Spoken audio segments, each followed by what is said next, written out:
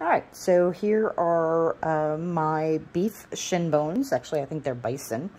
Cut down to about 2.5 inches. Put into a container. And I have my raw meat mixture. And I have some canned salmon. And I'm just going to fill these up and freeze them. And they will become really good, tasty treats for puppies.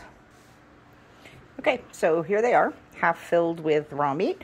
Half filled with the salmon that was from a can, and they're going into the freezer. I don't like to give marrow bones to dogs or puppies because there's really no purpose behind it. The marrow is very nutrient dense, but tends to cause diarrhea in dogs and puppies, and so the only thing left for them to do is to chew on these bones.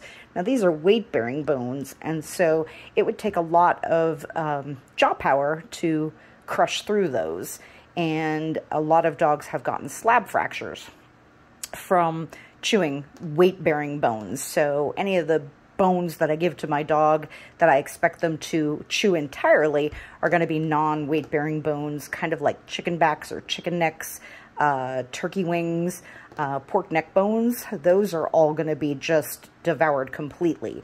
The purpose of these bones in my house is for them to be stuffed.